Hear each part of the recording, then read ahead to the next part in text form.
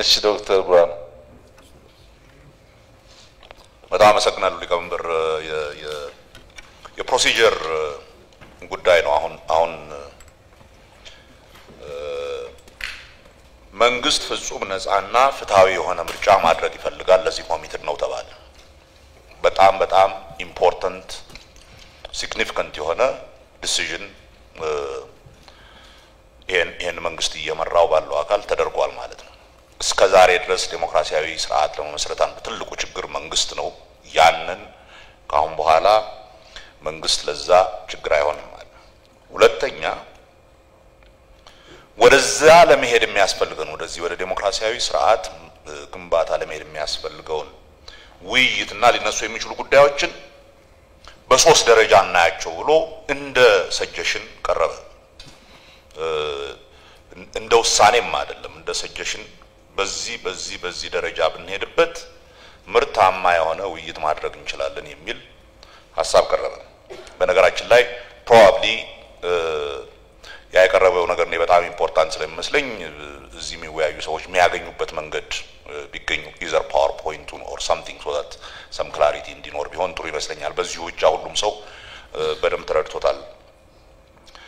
ብሎ ከማሰብ እና እነኚህ የሰላምና የመረጋጋት የዲሞክራሲያዊ ምርጫ ማረጋገጫ ደረጃ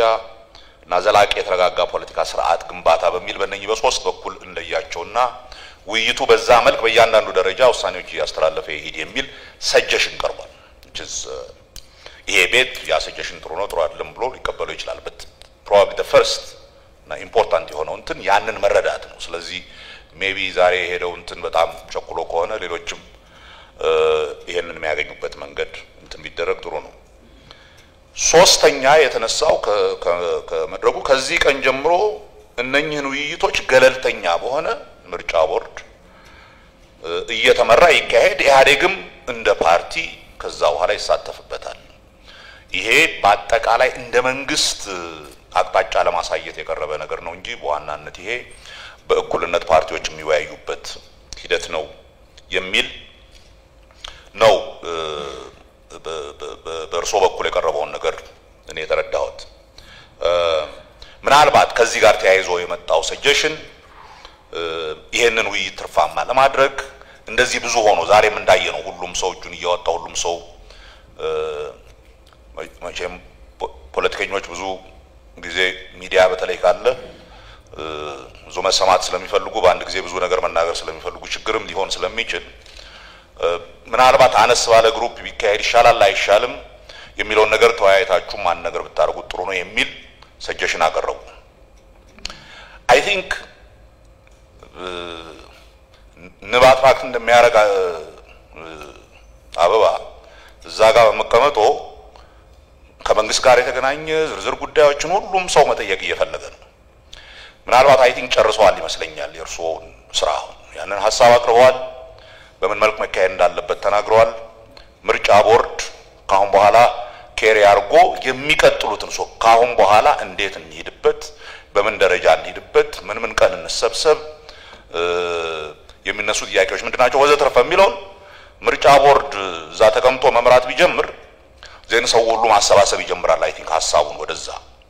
አሁን ሁላችንም ያለንን እየዘረገፍን ያለነውና ብዙ ጊዜ እየወሰድን ነው ሪሊ ይሄን ደግሞ በደም ሳናረገው የሚቀጥለው ስኬጁል የሥራ ሂደታችን ምን ይመስላል የሚለውን ሳናረገው ከሄድን ዘን ይሄ የስብሰባ ውጤታማ አይሆንም ስለዚህ ወደዛ ኮንሰንትሬት እናርግ ምናልባት እርሶም ሳይዳከሙ አልቀሩም ሙሉ ጧት ስለነበሩ የምርጫ ቦርዷ ኃላፊ ወይዛ ሆና ይሄን ነገር ወደሚቀጥለው ሶ ፕሮሲጀራሊ እንዴት እንሂድበት ወደሚለው እንሄድ ይሻላል ማለት ነው ሚስተካከል ነገር ካለ አስተካክሎ ምርጫ ቦርድ በየፓርቲዎች በሚዲያም ቢያሰራጨው ጽሁፉን በደንብ ዳይጀስት አድርጋችሁ እንድትወያዩበት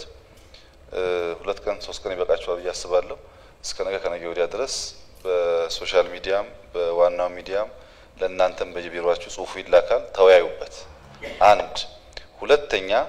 ሊስት አድርጉ ልትወያዩ የምትፈልጉትን ፖይንት እንደ ፓርቲ ተወያይታችሁ ሊስት አድርጉና ለምርጫ ቦርድ ላኩ ምርጫ ቦርድ እሱን ሰብሰብ አድርጎ ካታጎራይዝ ያድርጉ አጀንዳዎቹን ካታጎራይዝ ካደረገ በኋላ በሚቀጥለው መድረክ አጀንዳ ሴት እናደርጋለን የተሰበሰበው ፖይንት ይሄ ነው ቅድሚያ በዚህ እንወያይ ቀጥለን በዚህ እንወያይ ይላል ሐሳብ እንድናቀርብ እድል ሶስተኛ ምርጫ ቦርድም አሁንኑ ዘሎ መድረኩን ከሚጀምር የሲቪክ ማህበራት መሪዎች የሚያግዙ ካሉ አነጋግሮ ከናንተም ውስጥ ማገዝ የሚችሉ ሰዎች ካሉ አነጋግሮ ኢህአዴግንም እንደ አንድ ፓርቲ አነጋግሮ መደገፍ ካለበት ሰብሰብ ብሎ ሩል ኦፍ ኢንጌጅመንት ድራፍትን ቢያዘጋጅ እንዴት እንደምንወያይ ማለት እንዳሁን እንዳይፈጠር ችግር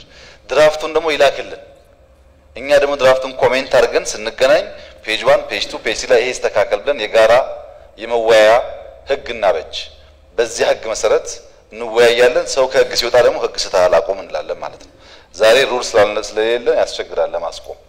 ይሄንን በሚቀጥለው መድረክ ብናደርግና ምርጫ ቦርድ በሚጠራን ቀን ጽሁፉን ሰሞኑን ይበትን እናንተም ጥያቄዎቻችሁን ላኩ ሰብሰብ ካደረገ በኋላና ሩል ኦፍ ኢንጌጅመንት ድራፍት አዘጋጅቶ ሲጠራን ሁለተኛው ውይይት እሱ ላይ ቢሆን አይሻልም ወይ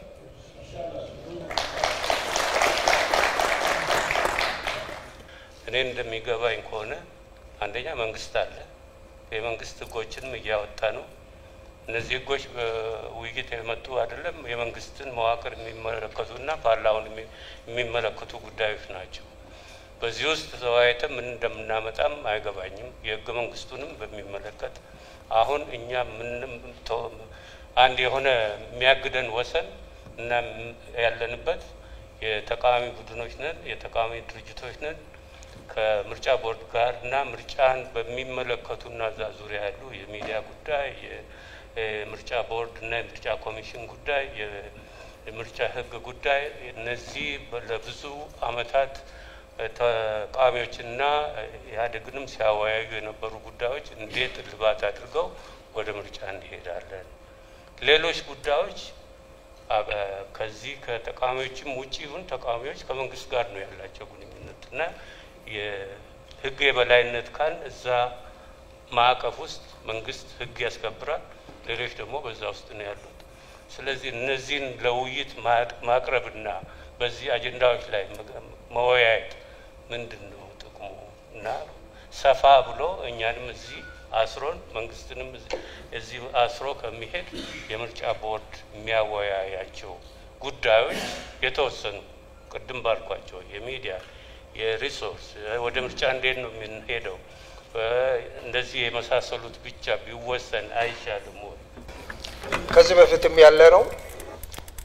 ከዚህ በፊት የነበረው ምክር ቤት ሁሉንም ያሳተፈ አይደለም ጀማሪ ከመሆናችን ጋር ተያይዞ አሁን ለተነሳው አይነት ግርግሮች ይፈጠራሉ ግን ሩል ኦፍ ኢንጌጅመንት ኖሮ ሐሳብ ሰብሰብ ይያለ ሲሄድ እርሶ ወዳሉት መንገድ ብንገኝም መሄዳችን አይቀርም እዚህ ብንሰበሰብ ሰብሰብ ያለ ሐሳብ ስለሚኖረን በኋላ በውክልና የምናደርግበት መንገድ እያየን እንሄዳለን አቶ ዳውድ ያነሷቸው ሐሳቦች ሁሉም ነገር ሊስት ይደረግ የፖለቲካል ኤሊት እና የፖለቲካል ፓርቲ የማይወያይበት የተከለከለ አጀንዳ የለም ምርጫ ብቻ አይደለም ለምሳሌ እንገንጠል ጉዳይ ሐሳብ ከሆነ እንወያይበት ችግር የለውም ምክንያቱም እኛ ዳይጀስት እናደርገዋለን ውይይቱን ኢንፍሉዌንስ እንደራረጋለን ከዛ በኋላ የሆነ ቅርጽ እያያዘ ሲሄድ ማህበረሰቡም እየሰማው እየተወያየበት ስለሚሄድ ያ ውሳኔ በእኛ ደረጃ ባይወሰን እና ህዝብ ጋር የሚሄድ ከሆነ እና ህዝብ ቮት የሚያደርግበት ከሆነ አሄድ ኦፍ ታይም እያሳወቅነው ስለምንሄድ ውሳኔው ያፋጥናል ጉዳት የለውም አሁን ሊስት ሲሆን ግን አንዳንዱ ጉዳይ እርሶ እንዳሉት ከባድ ጉዳይ ከሆነ ይሄንን በሚቀጥለው አጀንዳ እንይበት ሊሆን ይችላል ወይም ደግሞ በተለየ መንገድ ነው ይሄ ጉዳይ የሁላችን ጉዳይ ስላልሆነ አቶ ዳውድ ከወይዘሮ ብርቱካን ጋር ጨርሱ ሊሆን ይችላል ወይም ከሚስተር ኤክስ ጋር ሊሆን ይችላል ግን አጀንዳዎቹን ሊስት አድርገን ኢንፎርማሊ መወያየት ያስፈልጋል ውይይት እኮ የለንም በሁሉም ጉዳይ ፔፐር ያዘጋጀን ውሳኔ ማይሰጥበት ንግግር ራሱ ብናደርግ ማን ምን ይያለ ነው የሚለውን ሰምተን ለመግባባት ያግዘናል አሁን ሳንተዋወቅ ሳንወያይ ነው ጥራት ይሆን استقراربن ነገርና ሐሳብ ይቅረብና ውይይት ይደረግና ከዛ የትኛው ትክክል ነው የትኛው ትክክል አይደለም የሚለውን እኛም ማህበረሰቡም ያወቀ ስለሚሄድ በአሁኑ ውይይት ውስጥ ሁሉም ይደረግና በፕራዮሪቲ ይሄን ጉዳይ መጀመሪያ ይሄኛውን በሚቀጥለው ብለን ብናስቀምጥ አንድ አሁን ፕሮፌሰር ባነሱት ላይ ምርጫ ቦርድ ያልኩት እኔ ስለ ምርጫ ብቻ አይደለም በንጽጽር ገለልተኛ ተቋም ነው ወይም ገለልተኛ ተቋም እንዲሆን እየሰራን ስለሆነ ነው። እኛንም እናንተንም መዳኘት ይችላል እምነት ስላለን ነው። ይሄ ተቋም ብቻውን ሳይሆን ሲቪክ ማህበራትን ጨምሮ ከናንተም በዚህ ጉዳይ ማገዝ መስሉትን ጨምሮ እንደዚህ አይነት ውይይቶች ሰፋ ባሉ አጀንዳዎች ቢደረጉ ጥሩ ነው የሚሆነው።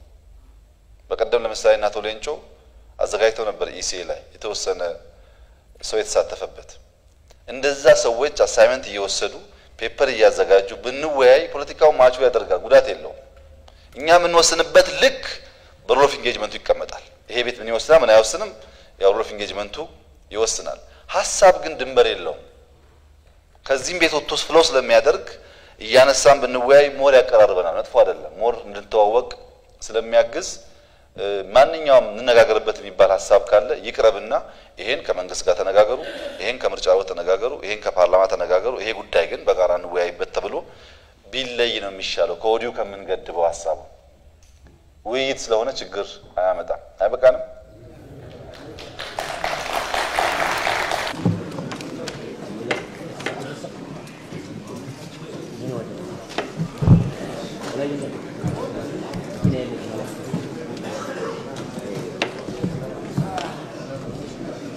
Thank you.